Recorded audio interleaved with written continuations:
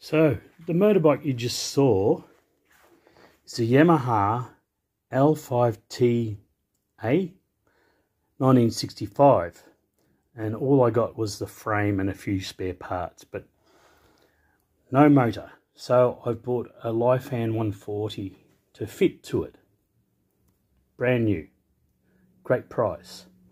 And then it comes with a carburetor. I think it's 26 millimeters, 24, and that's all well and good, but I bought a turbocharger.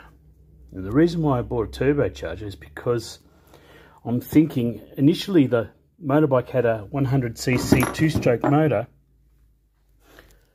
and a four-stroke will have less power than a two-stroke.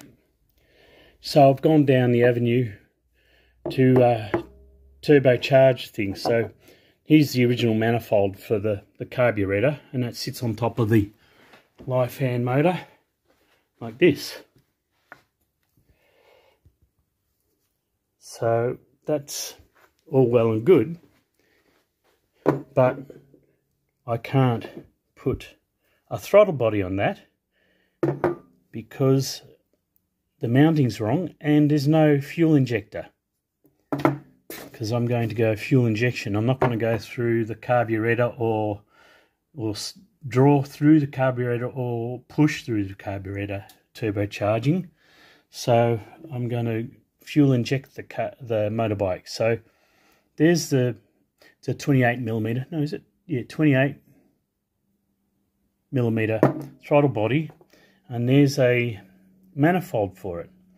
The problem is this doesn't match the Lifan. The holes are way too far apart and they're positioned wrong. I don't know if you can see that, but they're further apart on the manifold. So what I can do is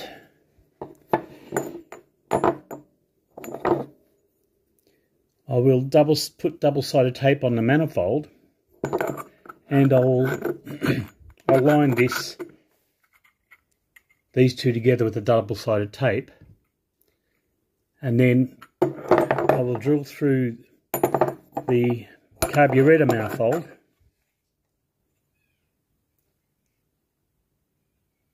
to fit the two screw holes for the fuel injected manifold. But there's only one thing I have to take care of, and that is to align, I'll just put align the inside of that. Oh, you can't see it, but yeah, trying to line up the center of the port here. Line that center as close as I can to this center of the carburetor manifold. But if you notice too, the holes are not in line with the center of the port on the carburetor manifold.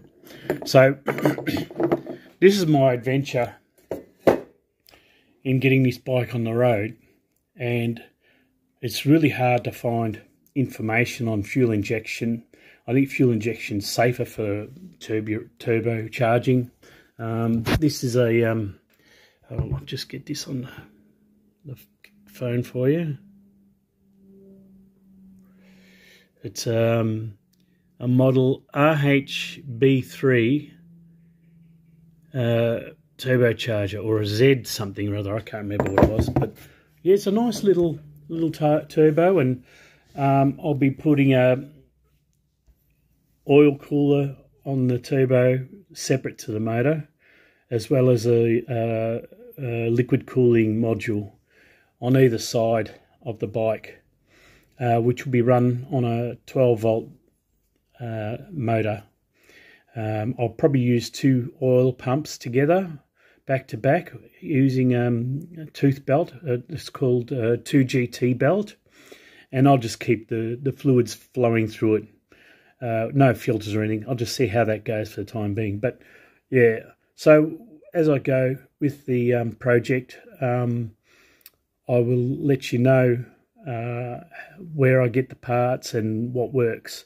The plan is to turn the bike into, it's originally a Trailmaster, but I would prefer to have a cafe racer.